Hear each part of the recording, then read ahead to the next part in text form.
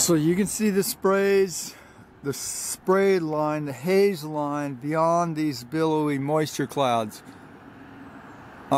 These are possibly artificial moisture clouds.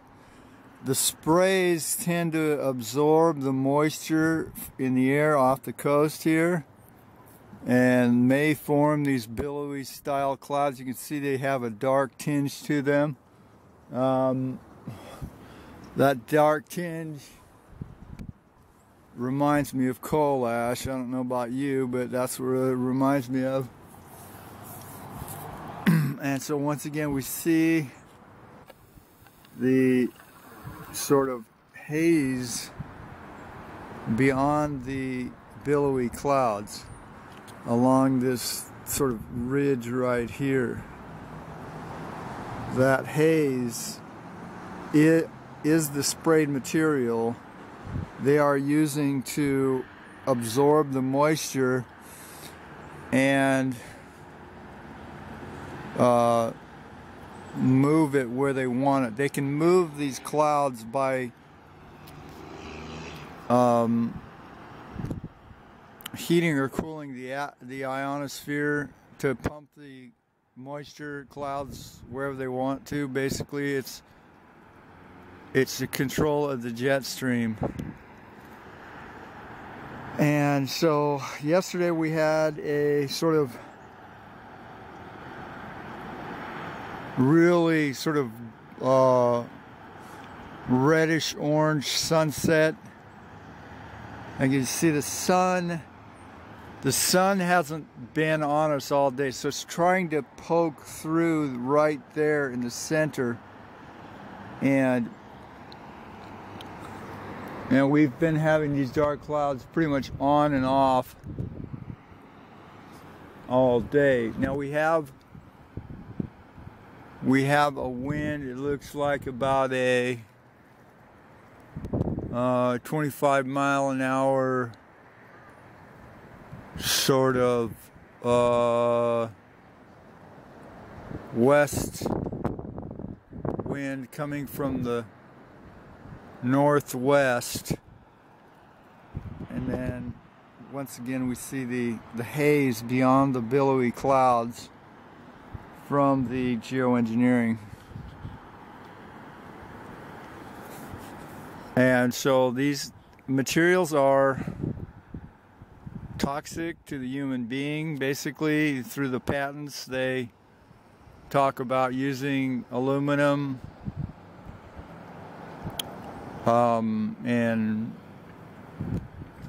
sulfur, etc. These materials accumulate in the body. You may not immediately feel the effect of them, but over time you will feel the effect of these materials in your body. These are nanoparticulates. These are minute dust particles that are so minute you cannot see them with the naked eye. And so they can be absorbed directly through the skin.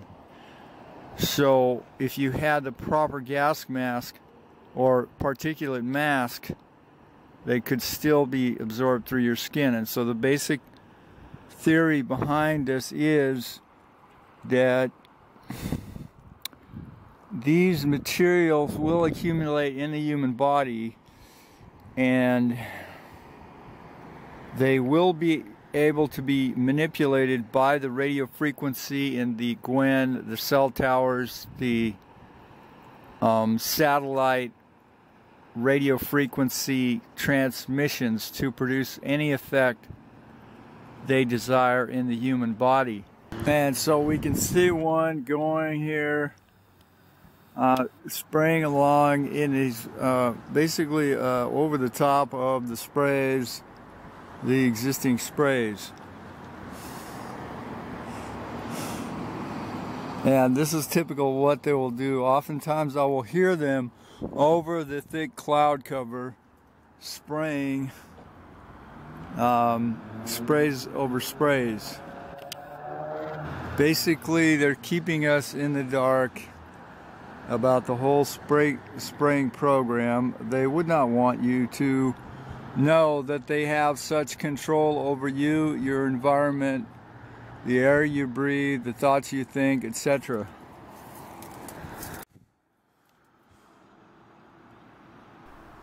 We were the first ones to fly into hurricanes for the purpose of modifying them, if you will. That was Project Storm Fury. I began to be extremely confident that we could do whatever about what we wanted to with a hurricane.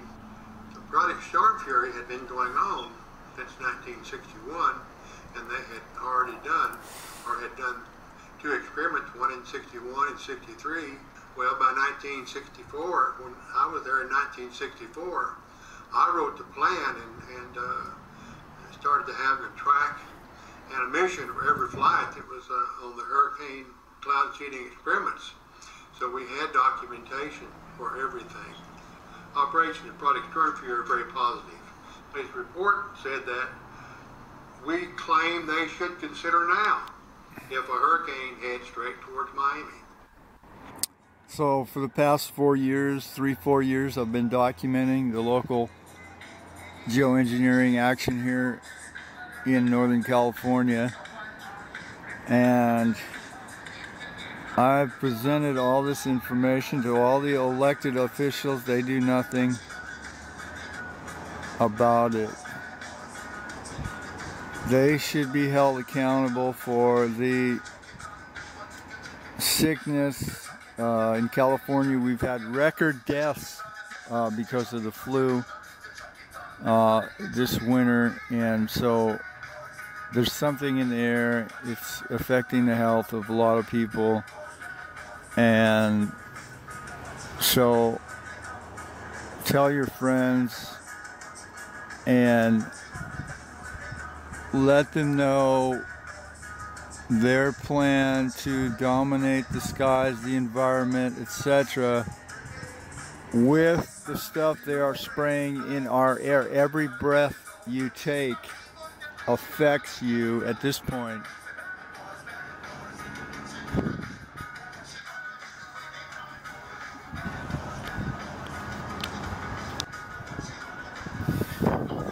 And so that's your geoengineering report for today. God bless.